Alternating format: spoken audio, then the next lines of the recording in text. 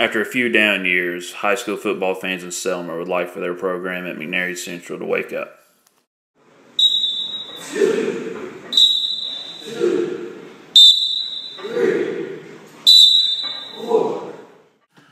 Luckily for those fans, Bobcats head coach Charlie Dampier has made a career out of reviving football programs and elevating them back to the status of playoff contenders.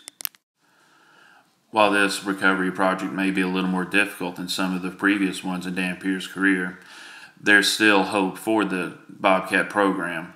District 14AA is down to 6 teams, and the team has a better chance of competing for the championship.